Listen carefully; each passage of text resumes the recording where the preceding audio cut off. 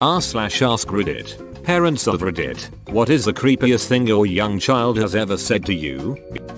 I was tucking in my 2-year-old. He said goodbye dad. I said, no, we say goodnight. He said I know, but this time it's goodbye. Had to check on him a few times to make sure he was still there.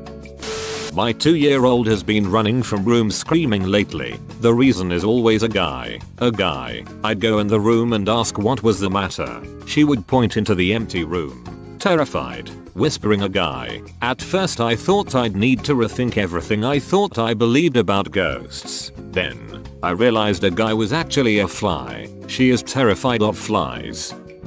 My 5-year-old son asked me last week, what do you see through the black circles in my eyes when you're controlling me when I'm at school? So I shouldn't throw him in the fire. 3-year-old daughter holding her baby brother for the first time. I was sound asleep, and at around 6 AM I was woken up by my 4-year-old daughter's face inches from mine. She looked right into my eyes and whispered, I want to peel all your skin off. The backstory here is I had been sunburned the previous week and was starting to peel. In my sleep-addled state however, it was pretty terrifying for a few seconds. I didn't know if I was dreaming or what was going on.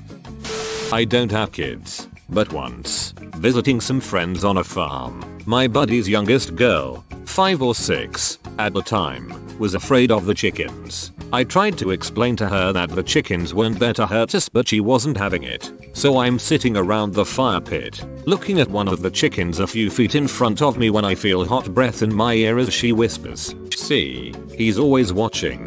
Horrific and hysterical all at once. My son, about 6, asked my mother to lay down on her stomach. Then he sat on her butt and started bouncing up and down and proclaimed, now we're mating like reptiles. Thanks Discovery Channel. My co-worker's 4-year-old daughter always thought that the rattling of the water pipes in the kitchen cupboards were white wolves and the sound always scared her. One day she was sitting at the kitchen table and she said, Mom, the white wolves aren't bad, they're our friends. Her mom encouraged the idea by saying, yes, the white wolves are protecting us, they are our friends. Then her daughter added in, they're our friends, but not the man who crawls on the floor and stands by my bed.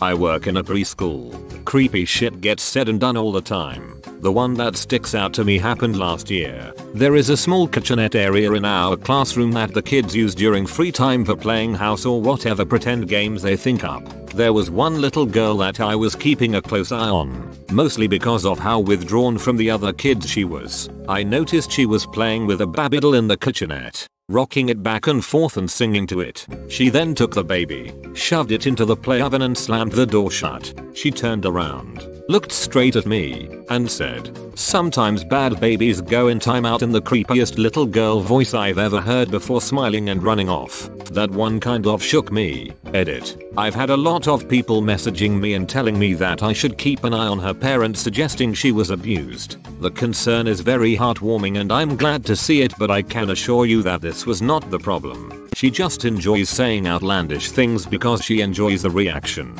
It's pretty common for kids to do. This was just a more terrifying example.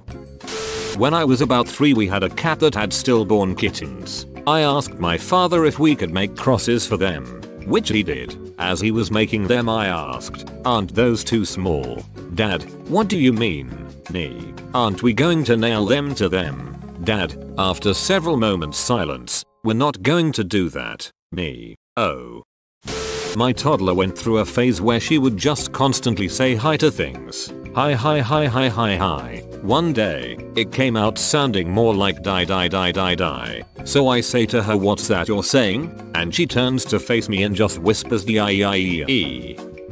While changing my daughter in front of the open closet door, she kept looking around me and laughing. I asked her what was so funny. She said, the man. To which I replied, what man? She then pointed at the closet and said, the man with the snake neck. I turn around and nothing was there. I'm afraid to look into the history of my house to see if anyone hung themselves in the closet. At least she wasn't scared.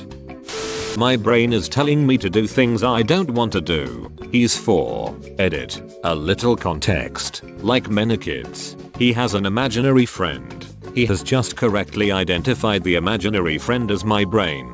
So when he says my brain is telling me to do things I don't want to do, he means my imaginary friend wants to play a game that I don't want to. Now if only the game wasn't burn them. Burn them all.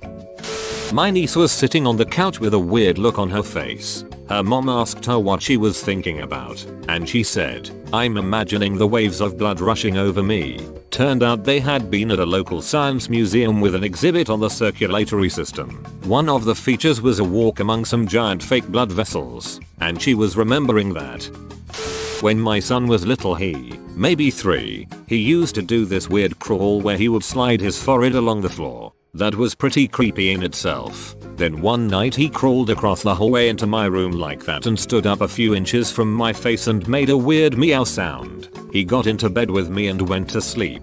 Another time he was freaking out about a monster in the basement, so we went down and saw nothing, of course. And as I turned out the light and headed upstairs, and he said he's right behind us now. I might have peed a little. Possibly the creepiest thing he did was one day I scolded him for misbehaving, so he hid his head under his blanket. I pretended I couldn't find him by saying, "Where is my little cousin?" He slowly lowered the blanket and with a dead evil stare said, "Cousin is gone.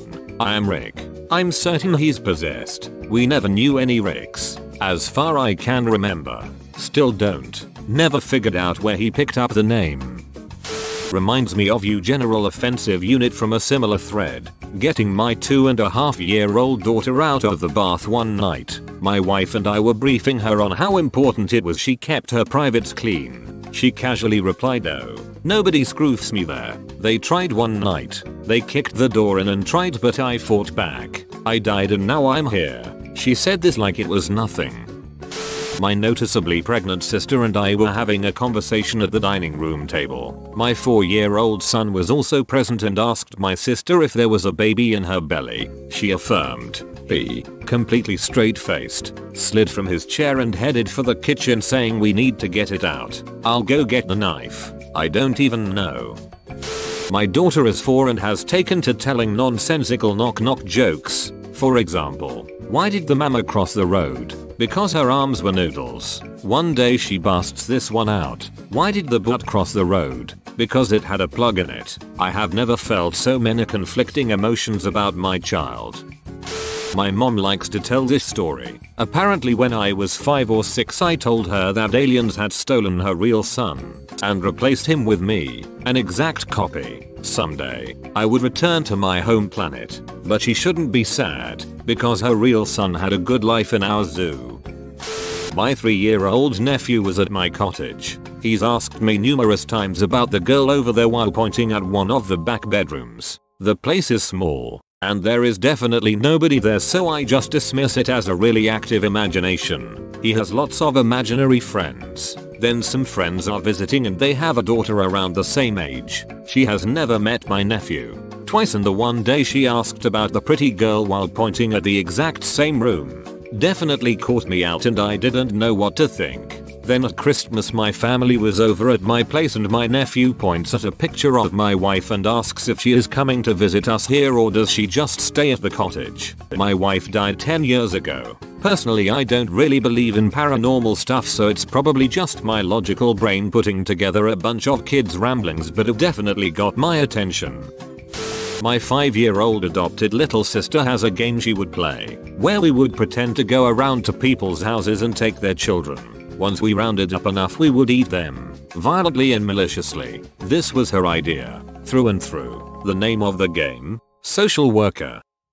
After reading through most of these, I have come to the conclusion that imaginary friends are in fact dead people. Daddy sleep, then pushing my head underwater at the pool. Go back to sleep. There isn't anything under your bed. He's behind you now. Still haven't gotten over that one and shiver at the memory. Not to me, but to his grandmother. He was cuddling with her and being very sweet. He was about 3 at the time. He takes her face in his hands and brings his face close to hers, then tells her that she's very old and will die soon. Then he makes a point of looking at the clock, edited to add details. My 3-year-old daughter stood next to her newborn brother and looked at him for a while, then turned and looked at me and said, "Daddy, it's a monster. We should bury it."